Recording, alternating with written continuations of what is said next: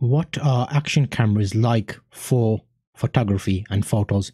Well, guess what? I'm going to show you some examples from an action camera coming up right now. Hello and welcome to the show. I'm your host Zulf, and today we are basically looking at action cameras. I've done a whole series of these clips about an action camera that I've been looking at. Okay, so that is the action camera right now. It's a Apeman A77 action camera, and let's have a look at it. So there, it actually surprised me for the photos. If you could saw a sneak peek there, that is an actual photo taken on this action camera.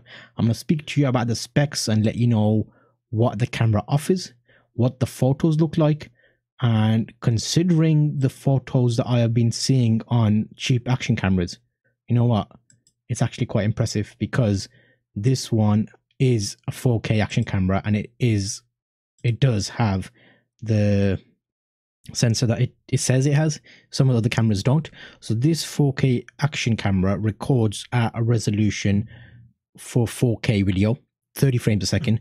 There are different models in this line, which I'll do separate videos on. In the past video that I made, you would have seen sample video of 4K. If you missed that one, check in the cards. I'll link you to the playlist. I've made a playlist specifically for this camera, but let's jump into it. Let me show you the actual photos, and you can let me know what you think of them, but I was quite impressed. So here's the first photo.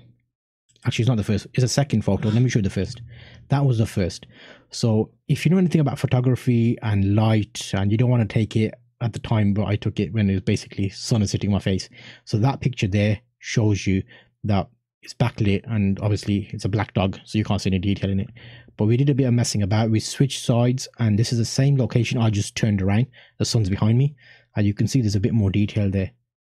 And for a camera of this caliber, it's not too bad, because there's enough detail there. Okay, it's 4608 by 3456 dimensions, which is the amount of pixels that the photo makes. So it's kind of like a square format, which is why it fills this square nicely. The file is about 3 to 4 megabytes depending on what photo you're taking.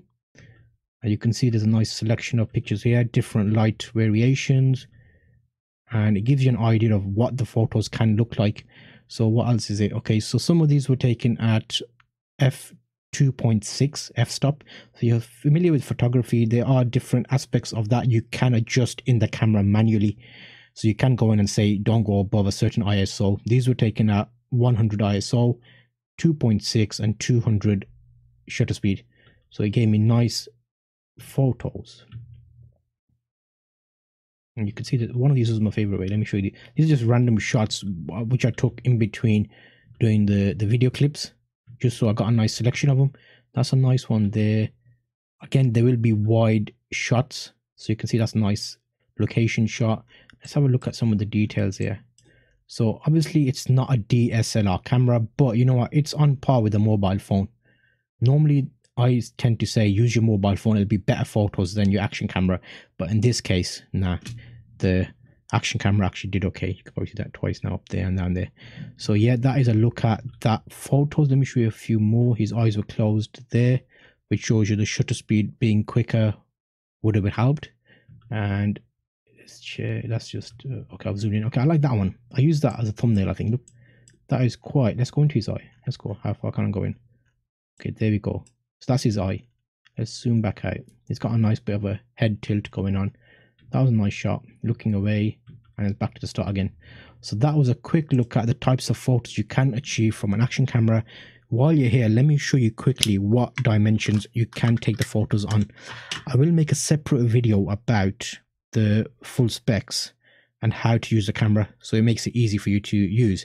But I want to show you the settings on it. So if I go to camera settings, so right now we are in camera by that little camera there, and it's at photo 20 megapixels. You basically hold the OK button down and it'll go into the menu. And now we can go to the settings by pressing OK again. Mode image size is available. It's 20 megapixels, 16, 13, 8, and that's it. So that's a good option, because if you want to do different photos and not edit them afterwards, you want them to be a certain size, because you might think 20 megapixels is too big. So that's why they give you different options. So if you click mode again, you'll come back to the other menu. Then you can go down and check white balance. You've got a few options there for different days and lights. So this is quite handy if you're on a cloudy day. It kind of gives your image a difference. And we've got exposure, we've got metering mode. I put it on average. We could have put it on spot, which would have been nice, but because I had a black dog, that was why I put it on average, because I didn't want it to be everything blown out. So that's why we got decent pictures. Sharpness I put middle. Long exposure you can do. ISO I left at auto, but you can go actually 1, 2, 4, 8, 16, 32, 6400. So that is a nice varying options of ISOs. You can't see that on DSLR cameras, so it's interesting that it came on an action camera. But yeah, very impressive so far. Let's go back and time watermark and driving mode, which is basically if you plug it into your USB while you're driving, it'll record and act like a dash cam. That's quite a good option. Time watermark is basically where the time shows in the picture, which you can see in an example I can show you here. Let me bring it back to desktop. So in the top corner here, you can see there's a little timestamp of the date and time. If you need that for reference, it is a good thing to have. If you don't, you can turn it off from here. What else do we have on here? Okay, that's back to there.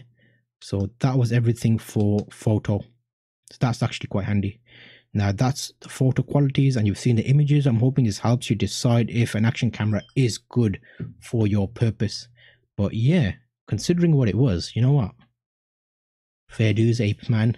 You're a man, but you're an ape. See you guys on the next video, which will show you more about the camera and me going through the journey with the A77 action camera. I've used it as a webcam. I've used it for 4K video. I've used it for photos. What is next? You'll find out in the next video.